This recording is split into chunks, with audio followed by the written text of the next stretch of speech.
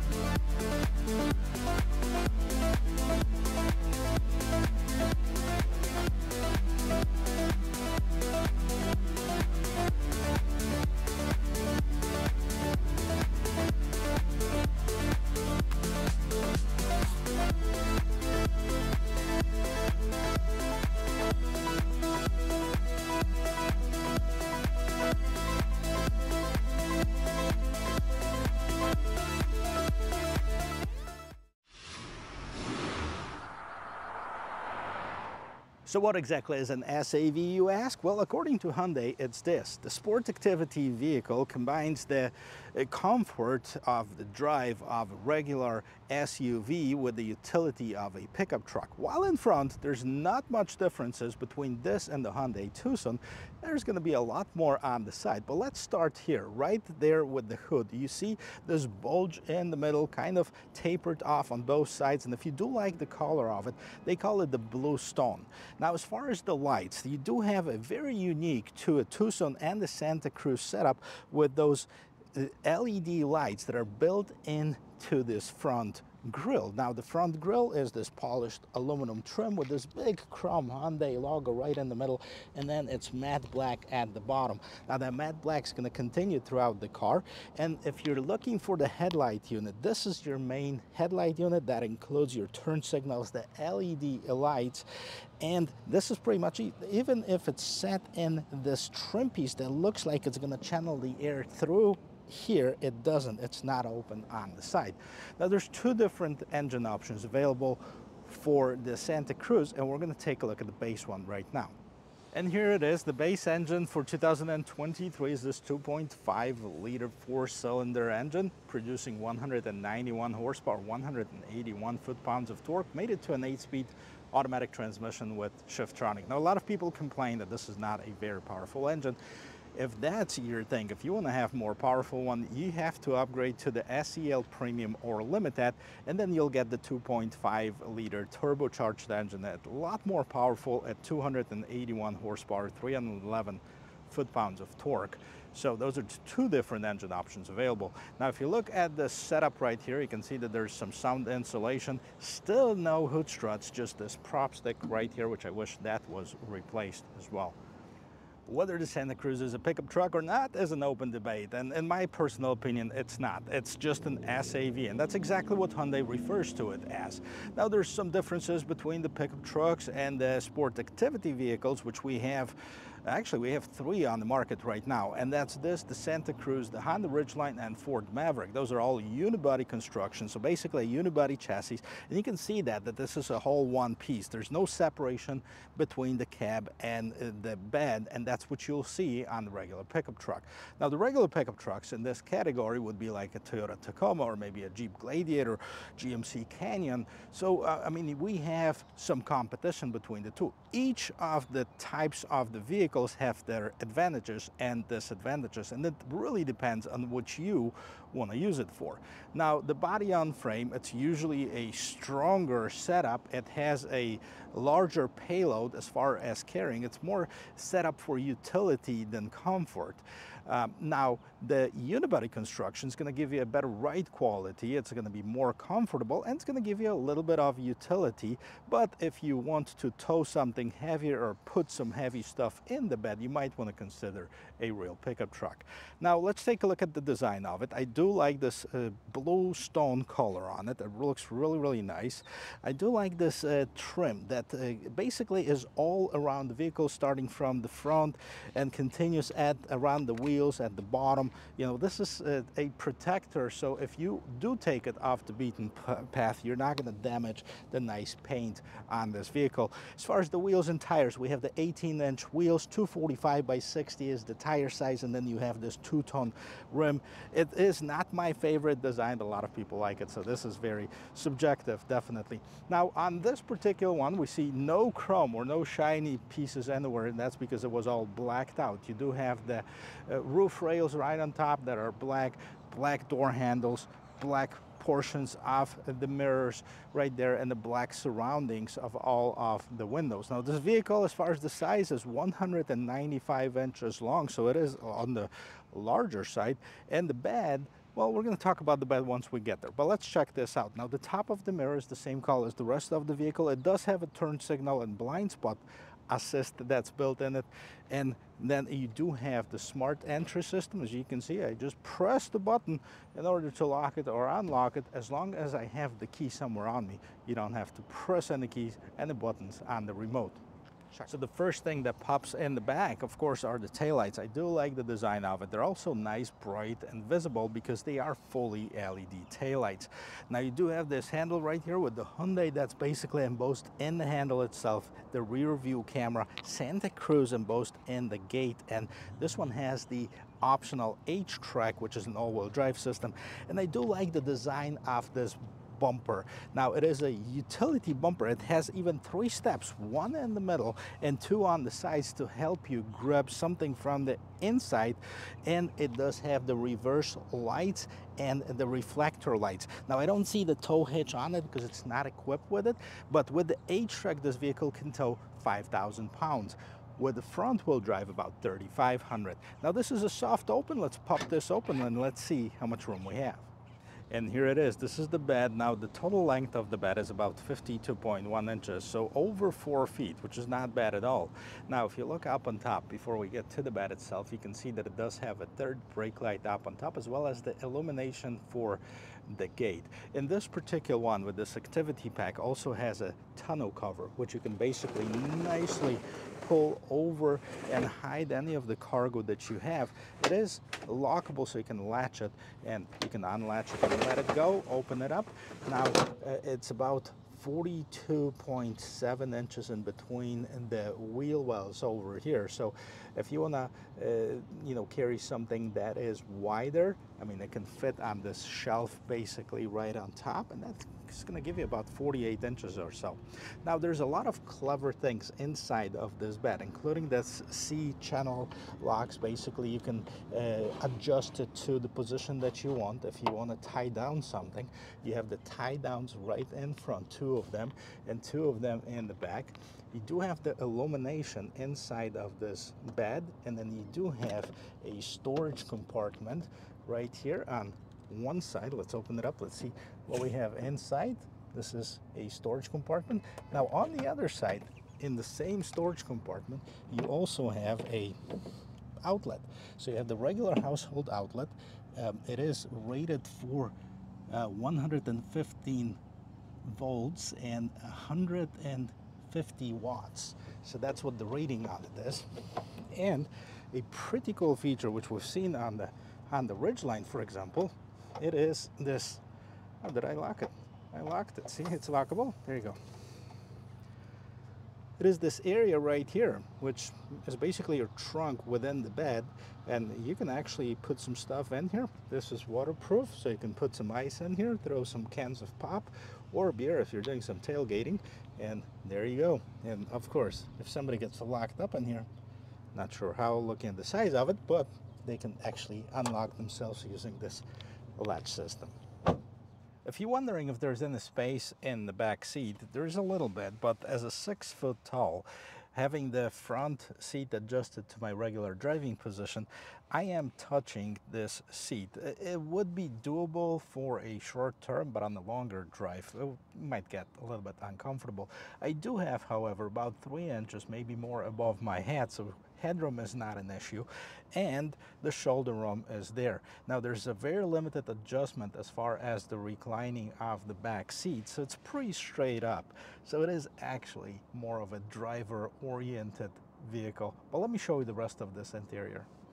Let's start with the door panel over here, and what do we have? This is all hard plastic material, and that's what that seems to a lot of Hyundai and Kia vehicles are using. They're not even trying to make it soft or plushy or anything like this. You do have a door handle, you have the window control, and the cup holder, and I'm glad that it's here because this is the only place where you can store your drinks in the back. Now you do have the seat back pockets in both of the driver and passenger seat. Middle console is blank. You don't have anything. You don't have any connectivity as far as the charger or anything like this, which I wish that was improved. And you know, as far as the seats, see, they're pretty straight up. They are covered in this somewhat tough material, but that might be good because if people are using it for utility and carrying stuff, this is actually not a bad thing. Now this, I thought it was an armrest, but it doesn't fall down. The only thing that you can do is extend basically the headrest for the third passenger if you have one, and that is the only adjustment. Now a pretty cool thing is this window that slides open and allows for this more of an air pass-through in here. And another innovation that I do like on here is the ability to fold the seats up like this if you have more stuff that you need to put inside, and you do have those cargo containers underneath them, which is pretty cool. And now before we get inside, let's listen to this door close. Boom. Pretty heavy door actually. It's a nice and solid thud right here. You do have this trim that we didn't see in the back, so it's a little bit more fancy. In the front you still have the door handle, of course, mirror, window lock controls, a little bit more storage underneath, and the only padded portion is right here. Now if we go inside this vehicle, you can see that the driver's seat has some power adjustment, but the passenger, you have to adjust it manually. Same material that's used on the front and back seats. And let's jump inside, I'll show you the rest of it. Here's the interior of this 2023 Hyundai Santa Cruz SEL package. As you can see, it's pretty nice, right? I mean, it does have some technology. We're going to go over some of the features in here. I do like how the dashboard sits.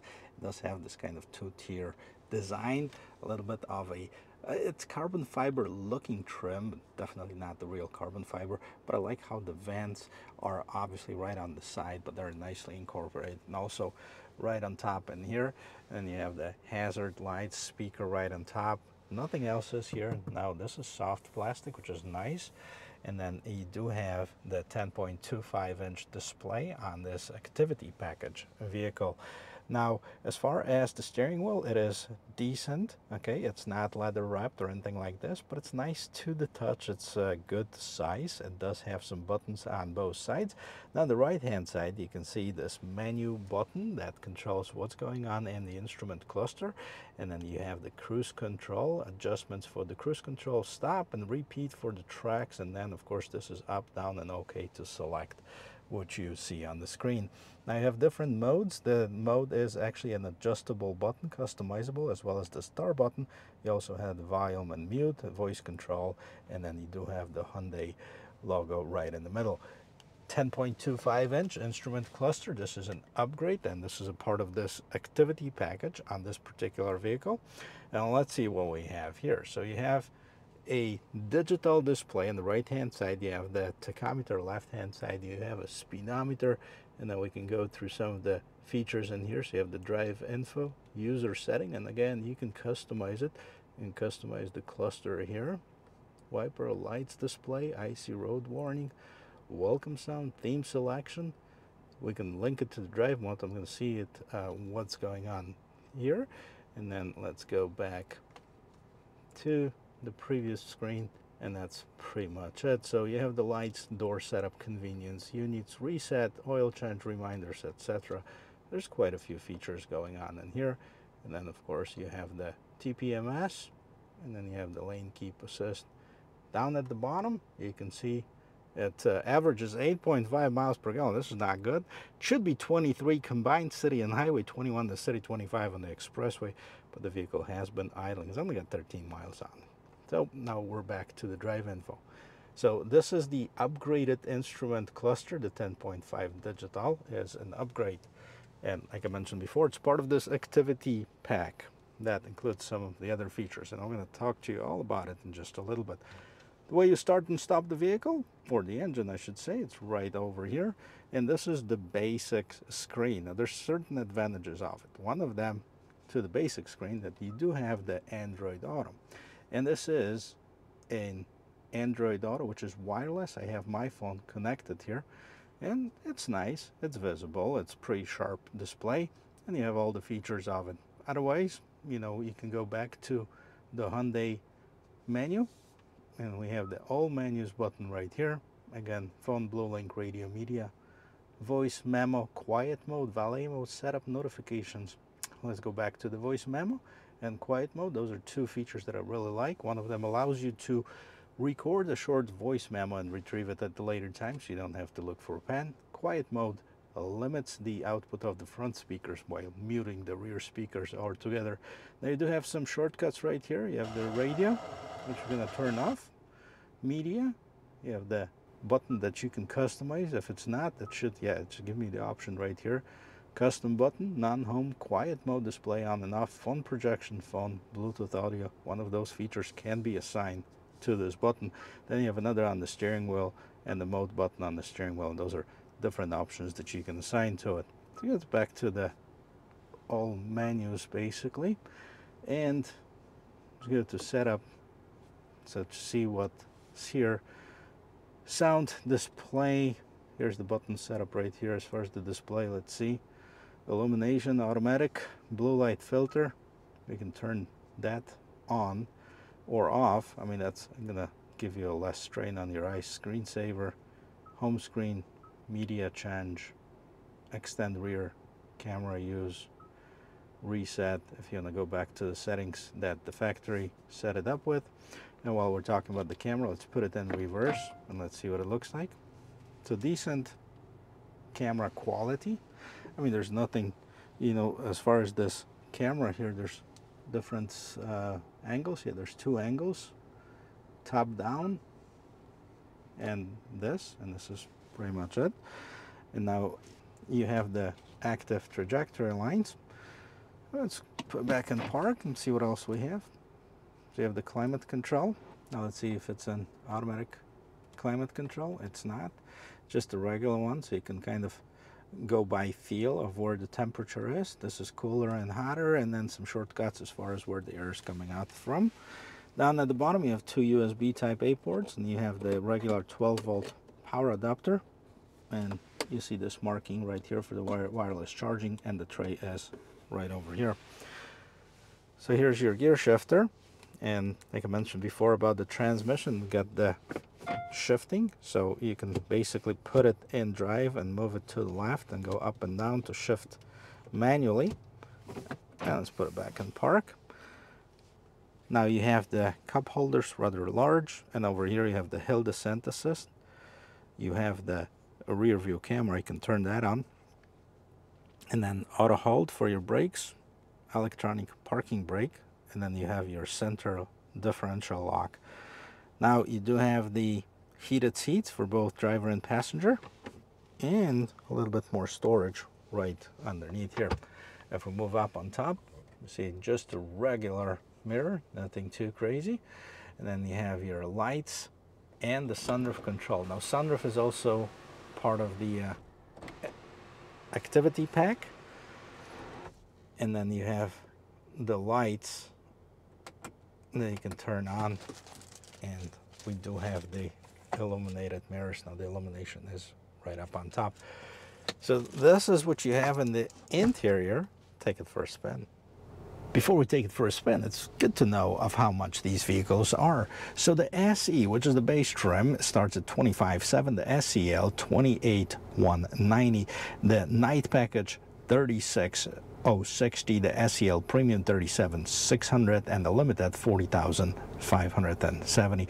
So, you know, it's cool because that starts at 25,700. If you don't want all those bells and whistles, you can get a pretty decent vehicle for about 26 grand. Now, this is a front-wheel drive option, and that's with the smaller engine than what we have here. Now, the SEL trim, it's a 28,190, but the one that I'm sitting at right now has the activity package. And here's what the activity package includes. I'm going to read it so I don't forget anything. Power sunroof, integrated tonneau cover, adjustable C-channel Cleat rail system, roof side rails, 115-volt AC power inverter in bed, 10.25-inch digital instrument cluster, wireless device charging, LED interior lights and bed lighting, and rear sliding glass. Now that is a $3,120 option. So if that's something that you like, that's going to bring the total MSRP to over $31,000. This particular one, with a few other options like the first aid kit, mats, filtered, fitted liners, mudguards, cargo net, and bed, it comes as a $34,805. So that's pretty close to the SEL Premium. And the reason I say that pretty close to the SEL Premium, because SEL Premium comes standard with the bigger and more powerful engine. And that's where a lot of people were saying, hey, you know, this 191 horsepower engine is not powerful enough. Well, let me take it for a spin and let's find out. Now, before I take it on the road, I'd like to check out the turning radius and see how tight it is. And I do it with my archaic way of counting the parking spaces to see how tight it is. So let's see. We have 1, 2, 3, 4, and a good half, maybe 3/4, 4. And yeah, it's getting on to almost 5 parking spaces. So it's not as tight as, for example, the Hyundai Tucson, which I thought it was almost the same, but that one did it like 4.5. Well, you know, this is not a very scientific method, so maybe they're pretty close.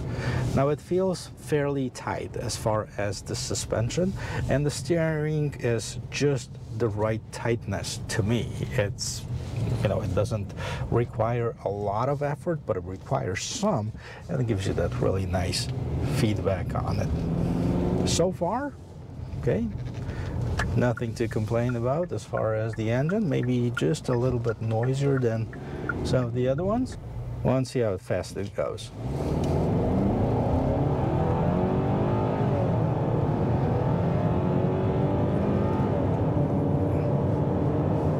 Okay, so now we finally got to 60 miles per hour. So yes, the 2.5-liter turbo, it's definitely a lot more powerful. So if you have a chance, test drive both of them. Maybe you don't need that much power, but if this one is too sluggish, the other one is a rocket comparing to it.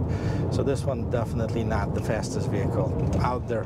And then of course we're on the same road that I test a lot of my Hyundai vehicles, so the tires are a little bit more aggressive, so you can hear a lot more of a road noise coming in from the outside.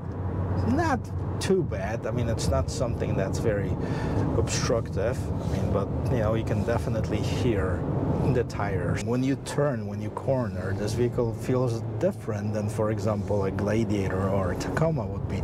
Definitely is more planted on the road, and it is more comfortable drive. Now, let's not kid ourselves. Now, I don't mind the pickup truck drive at all. So, I mean, to me, it wouldn't be an issue, but a lot of people like to have this more comfortable, more plusher ride.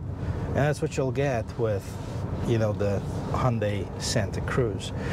And this is definitely a perfect vehicle for someone who likes to maybe go camping and throw some of your camping gear, or maybe a couple bikes and, you know, climbing gear, anything like this, but you don't have to get to your destination through some serious off-road. And the two reasons why I'm saying that: one, that the total payload in this vehicle, which is also important, is about 1,500 pounds. It's actually a little bit less, unlike the SEL Premium. It's about 1,411 pounds. And that includes everybody that's in the car and all of the equipment that you have. So you have 4 people like me, there's your 800 pounds or so. Well, a little bit more, but but there you go. So you're only limited with about 600 pounds to what you put in the bed. So you have to consider that. Now, as far as the towing capacity, I mean, 5,000 pounds would definitely pull a couple jet skis, maybe a small boat. So, I mean, I wouldn't be too concerned about it, because most of the people with the smaller SUVs or SAVs would probably not drive or not pull any huge boats or trailers. You have the ability to pull up to 5,000 pounds if it is all-wheel drive and if it's equipped with this trailer braking system. Now, drive-wise, it feels good, and you know, there's no complaints. You sit up just a little bit higher than on the regular vehicle, just about the same as on the Tucson. So, I mean, you do definitely have a nice visibility. The mirrors are the right size. I mean, if you look in the back, of course, if there's nobody sitting in here, you somewhat have a limited visibility in the back, maybe even because of the sliding glass in the middle, but it's not horrible, it's not bad. And you do have all of the technology in it. Now, the highest trim level, and this is not even on the SEL Premium, I don't think you can get it, but it has the blind spot monitor, which displays what's going on the right or left hand side, depending on which side you turn your turn signal to. This one doesn't have it, and the SEL Premium doesn't have it either. Overall, a decent vehicle. Now, if it was me, I'd definitely spend a few $1,000s extra, $34,800 to $38,000, about, well, almost $4,000 extra, but I will get the SEL Premium. That would be my choice. Maybe even splurge and go for the Limited if you like, you know, that type of stuff. So actually, it depends on what you're looking for, but this is not bad. It's comfortable, it drives well. Decent gas mileage. It's not a hybrid, you know, 21 in the city, 25 on the expressway, 23 is the combined number. So for a 4-cylinder, rather large displacement, 4-cylinder, 2.5 liter, it's not bad at all. Well, guys, thank you very much for watching. I hope this was helpful, and I hope you learned at least one thing. And if you did, don't forget to subscribe to the channel. If you like that video, leave me a like, and I'll see you in my next video. Cheers.